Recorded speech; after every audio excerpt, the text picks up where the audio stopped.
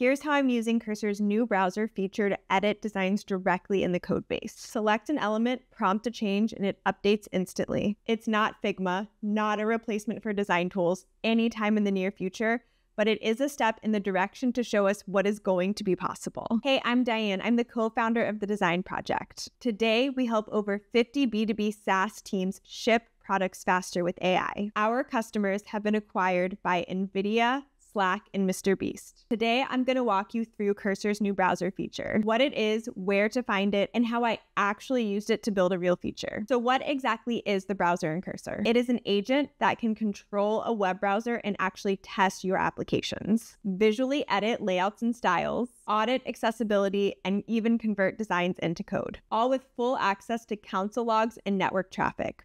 Basically, what this means is I can actually go in to my design, change things around, and it's magic, the code will update immediately. Now let me show you how I actually use it on a real feature. So I'm going to use cal.com as my test project to show you today.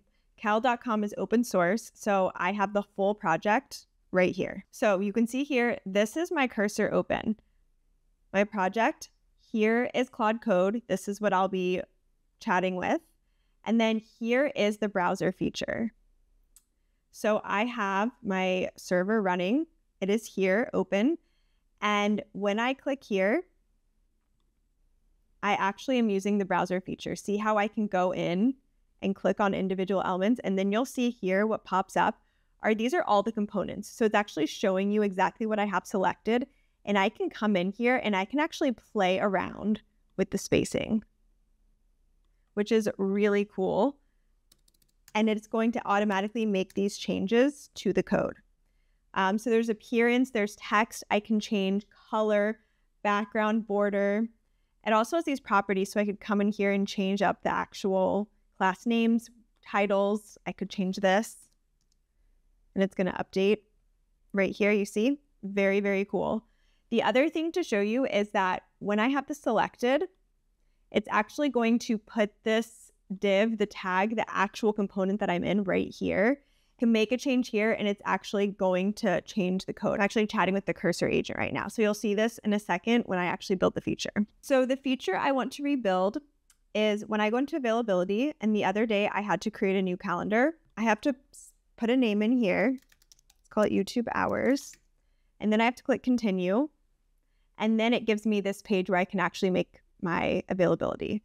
I was thinking, why is it 2 steps? I would rather everything be in one place. So let's design it. So the first thing I did was sketch it out. So I knew how I wanted the actual screen to look using the components that already existed. So here's my sketch. So it's basically the design that exists today, pulling from the component library. But here I'm adding a section called name. So it removes that 2-step process. Now I'm going to go into ChatGPT and ask ChatGPT to come up with a prompt for Claude Code to actually make the changes that I'm suggesting here. I want to prompt Claude Code to take the existing add a new schedule flow and change it. I want to tell Claude to go look at the current flow and add a new schedule. My new flow, when a user clicks the plus button to add a new schedule, instead of a pop-up, it should go straight to the availability screen. Just add a form field at the top for a user to be able to name the schedule. See sketch attached. So it came up with it. The big thing I want to tell you here is I love that it comes up with the full prompt and details, but please, please, please read through the prompt. Don't just copy and paste it and go in and delete things that don't make sense or reword things. So I'm going to go through this really quickly. I'm going to change some things. So yes, this all makes sense. Current, click new. Step 1, I love this. Investigate the current flow. How is it popping up? So it's actually going into the code base and looking up how it currently functions. And then implement this new remove disable modal. Perfect. Navigate and change. On the availability screen, add a name field. Bind it to the schedule draft model. Perfect.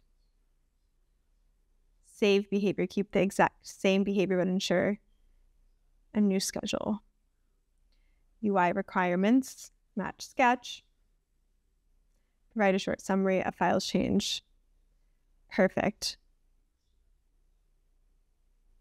So I think the couple things I'm going to remove, this initialize a new draft. I don't fully understand what that means. And I want to make sure that when I actually send it, that I understand everything that it's saying, or I could, if you're confused, ask questions. So let's do this. I'm going to copy it and then I'm going to remove the things when I go into Claude Code. Perfect. So I'm going to go into Claude Code. I'm going to paste the prompt. Now it is going in and let's see what it comes up with. Okay, so it looks like it finished, summarized the changes here, the new flow. So it clicks. Okay, perfect. Let's see how it turned out. Awesome. Okay, so I can fill this out. YouTube times everything. Okay, perfect. There you have it. So it built this, which is super cool. Now let's actually play with the browser editor, right? So we're going to turn it on. And now we can go in here. So something we could do, see how this, I noticed, is not in the border. So I'm actually going to click. So now that it's selected, see I have the div selected, I'm going to say create a border pulling from the border styles on the, what is it called? On the date override section. Let's see what it does. So what's really cool is I can literally, it's doing this because I'm selecting this. So I'm actually in the browser making edits and changes, and it sees what I'm doing and pulling from that, which is really, really awesome. And a new thing that I've never seen before.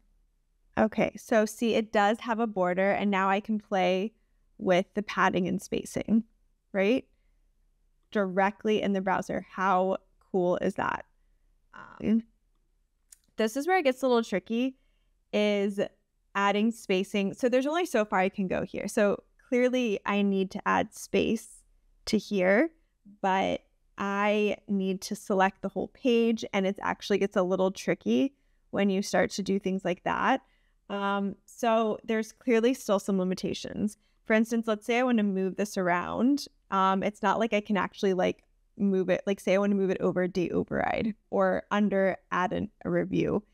See how it doesn't really let me. So you can see that it's not really quite there for actually being able to make like full design changes, but I'm able to do things in here, and I am able to go in and change the names and everything directly in here instead of having to go into Claude Code and say, hey, can you change the name here? I can literally just do it, which is really, really cool.